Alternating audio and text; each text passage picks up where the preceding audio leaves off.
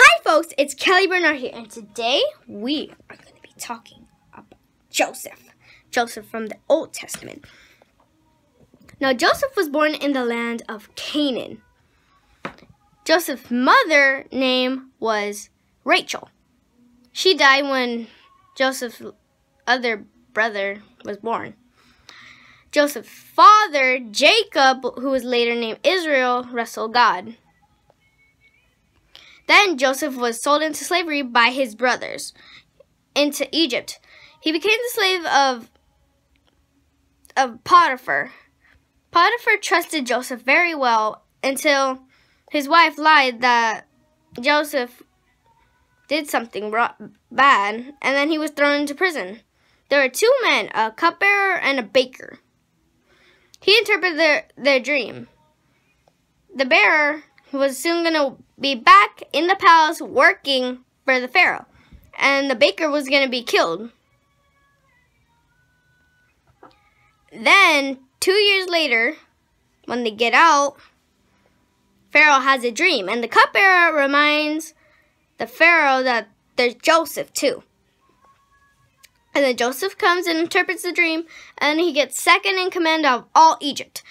Then, his brothers come to buy some grain in a famine. So, then, Joseph says that they're spies, but he knows they're not. And then he keeps one brother, Simeon, and says to bring the other brother, which is Benjamin. Now, Jacob did not want to give up his son after he thought that Joseph died. He just wanted to keep him. And then when they ran out of a lot of food, they remember that there was still Simeon in Egypt. And then they took Benjamin, and then they get Simeon, and then Joseph hides a cup inside of Benjamin's bag. And then they come back after they were going back to their home in Canaan for the test.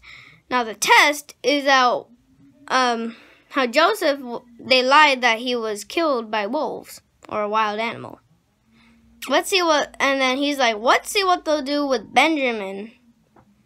And then they're like, take me, because they thought that they stole the Joseph's cup, silver cup.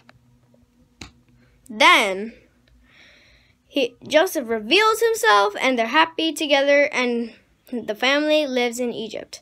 Thanks for hearing the message all about Joseph. Bye. Make sure to subscribe and share.